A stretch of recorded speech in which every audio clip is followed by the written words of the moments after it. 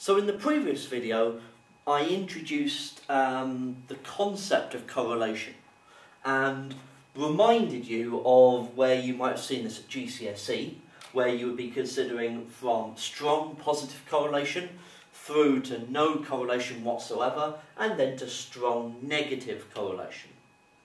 So it would be very useful in order to compare correlations if we had a numerical value to attribute to each of these.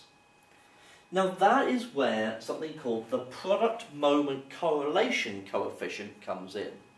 Okay, so it's got a long title, the product moment correlation coefficient, and it's usually labelled as R. So it turns out, and I'll explain a rough way where this comes from in a moment, it turns out that you can identify the product moment correlation coefficient R as between the numbers -1 and 1. So if you are at strong positive correlation, perfect strong positive correlation, then you would be at R is equal to 1. Then, when you go down to moderate positive correlation, you're looking at a roughly about R is approximately 0.5. So it's positive, it could be close to 1, but moderate positive correlation around about 0.5. Then when you get to R is 0, you're not going to have any correlation whatsoever. Okay? So values of R that are close to 0 show that there's really no correlation between the two things that you're looking at. Then, when R is roughly -0.5, you'd be in a moderately negative correlation, and then when you get to strong negative correlation, you'd be closer to -1. Okay, so when R is positive 1, you're at positive correlation, all the way through to -1, where you've got strong negative correlation. Okay, so that's kind of how R is assessed, if you will. Now, how is it calculated, and what does it really mean? Well, the what does it really mean is a little fiddly to explain. The concept is looking at your data. Okay. Now each of these will have an x coordinate and a y coordinate. Okay. And what you could do is you could find out the mean of the x values.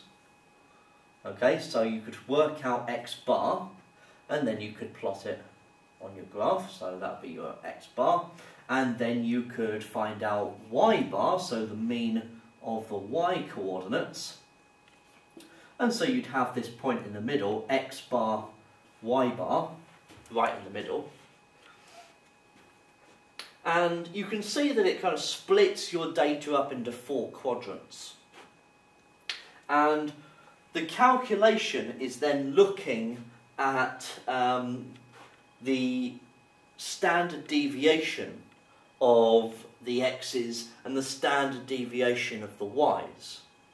And you also introduce a concept known as the covariance. Now, the covariance is calculated to be x minus the x bars multiplied by the y minus y bars, all over n. This is the covariance. And is often signified as S of xy.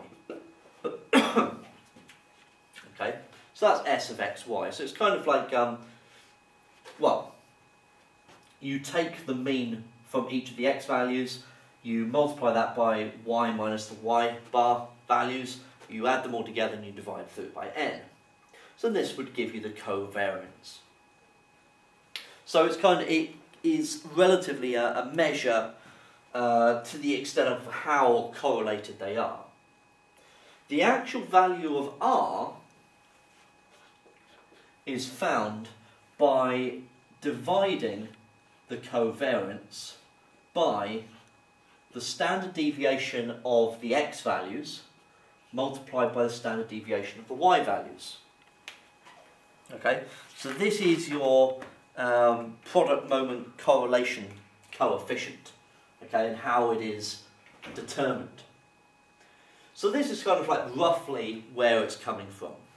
And we now know that R is going to be between -1 and 1. So the closer it is to -1, the more negatively correlated it is, and the closer you are to 1, the more positively correlated it is. Okay? So really what we want to do now is show you an example of how we calculate R. But really I'm going to do this in a calculator setting. So I'm going to show you how to do it on the TI-82 stats calculator using a set of numbers. We don't really want to do this by hand. It is very long-winded to do this by hand, as you can imagine, because we've got to find the standard deviation of x, the standard deviation of y, and we've got to find the covariance and plug them all into the formula. Okay? So I'm going to show you a few different kind of problems that we can face and how we deal with that.